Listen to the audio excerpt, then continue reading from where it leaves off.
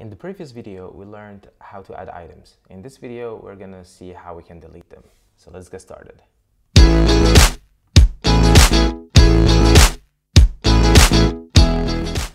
Okay, now what we're gonna do is to actually add the functionality to be able to delete an item. And for that, what I'm gonna do first is just to make my app a little bit more beautiful. So I'm gonna add actually a container and wrap my to-do list around the container. It's just to center everything and it looks a little bit better. Okay, so I'm gonna add the component container and then let's take the to-do list. Okay, so it looks slightly better. Not great, but slightly better. Okay, and now what I'm gonna do is actually I'm going to create an item component. So item.js, and I'm going to import React from React, and I'm going to create a functional component that I'm going to name item. So for that, const item. Okay, and I'm going to have an item as prop. And I'm just going to return exactly what actually we had before. So let's go back to the to-do list. Let me copy whatever we had before and replace it by item. And I'm gonna pass item as a parameter, as a prop, sorry. Let's go back and just make sure that to export default item and import item in my to-do list. Okay, everything's working as before, but let me make it slightly different. So the idea is actually to add a button at the right side of the item. So what I'm going to do, I'm going to use some React Bootstrap here. So I'm going to use a row, and in my row I'm going to have one column, and my column is going to display the item.name. Okay, let me import the column raw from React Bootstrap. Okay, let's save everything, and everything is working as expected. Okay, so I also need to add a key here, yeah, just to avoid any errors.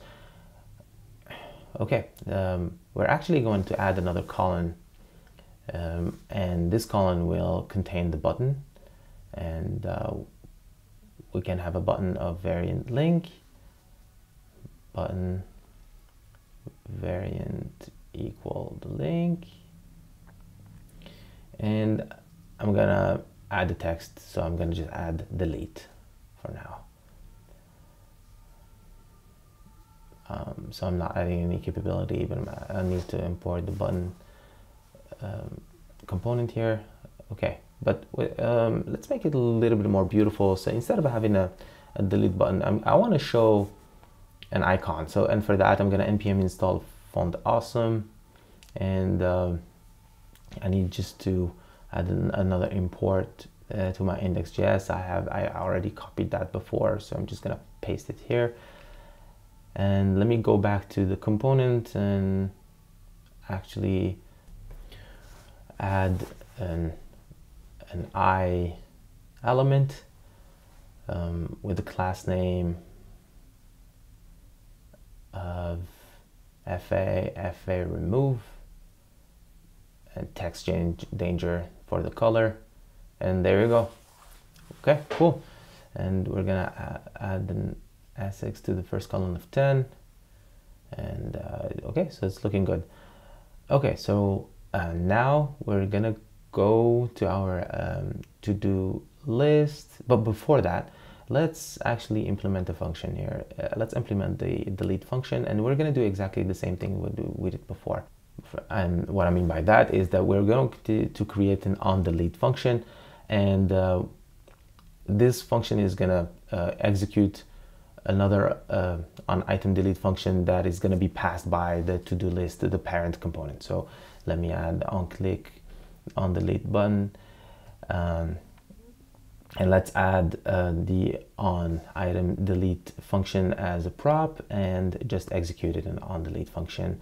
And we're gonna delete the item that we already passed. Okay, so let's define also the onItemDelete function in the to-do list component.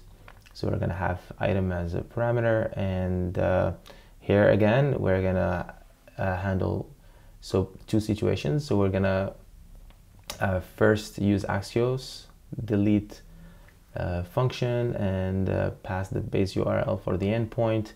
And what are we going to delete? So we're going to delete the item with the ID of item ID.